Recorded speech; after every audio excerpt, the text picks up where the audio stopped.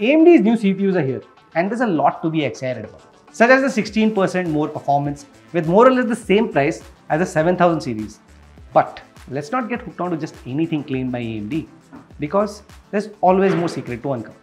Now, starting off with the flagship 9950X, with a 16% performance increase from its competitor for the same price. Don't you think it's too good to be true? I mean, even if you look closely at the specs, even the flagship doesn't show any bump in the boost clocks and the cache. Even more, the base clocks are slightly lower compared to the previous gen, and yet AMD claims this will outperform the 14900K from Intel.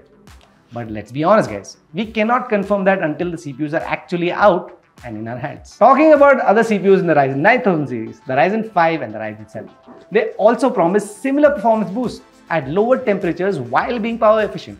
So AMD was really straightforward this time.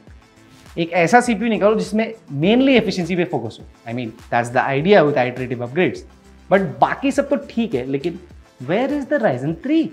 AMD decided, yet again, not to announce it. And while these improvements are great, the budget segment buyers will have to look at the i3 for PC builds under 50K. Although on a very serious note, if AMD claims are 100% true and they're not short in supply, it's kinda like game over for the competition, especially for the high-end builds. Because the 16-core 9950X is outperforming 24-core i9 by 15% in multi-core performance, और वो भी 50 watts कम consume करते हैं.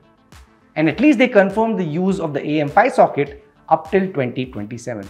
That's kind of kick-ass. So even if you have a 600 series old motherboard, AMD की 9000 series उसमें बड़े आराम से चल जाएगी. And where this will obviously help AMD to sell more new gen chips, it will also help the consumer of having a future-proof AMD build without any issue. I mean, that's AMD's funda.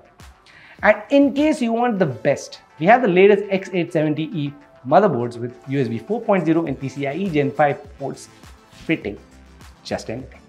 Now, according to AMD, these new products are going to hit the shelves by 24th of August.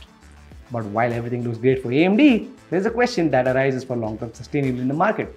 Well, that's something time will tell. But do tell us in the comments below what's your opinion on this. And do tell us if you're looking for a custom PC with all the latest gen hardware in the market.